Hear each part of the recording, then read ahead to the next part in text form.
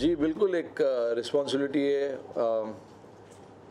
मैंने कप्तानी पहले किया है एक सीरीज़ में और ये मेरे लिए बहुत बड़ा टूर्नामेंट है, तो मैं काफ़ी एक्साइटेड हूँ।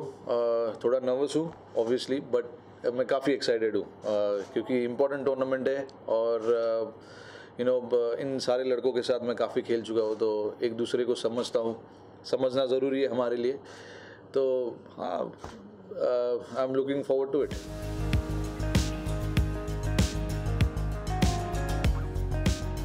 Now we are not focusing on Pakistan because tomorrow we are playing Hong Kong. So obviously we have to focus on that particular team. But once we finish that game, obviously we'll look at Pakistan, what their strengths and weaknesses are.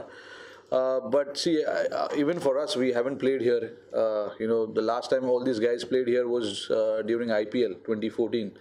It's been a long time since we've played at this particular venue. So tomorrow is a perfect chance for us to assess the conditions, wickets, the dimension of the grounds, and all those kind of things, because it is important that you understand all of that and take it into your game.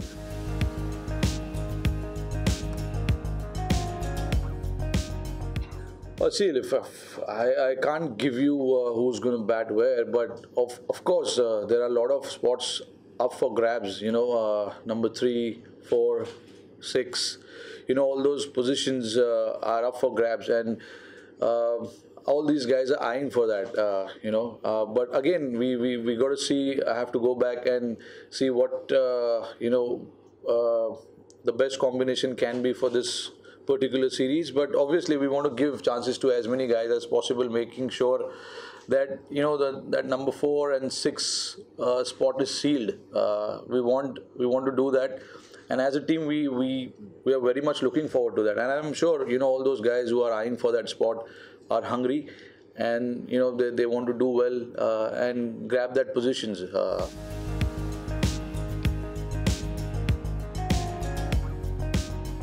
Yeah, see, I'm quite excited about Khaleel.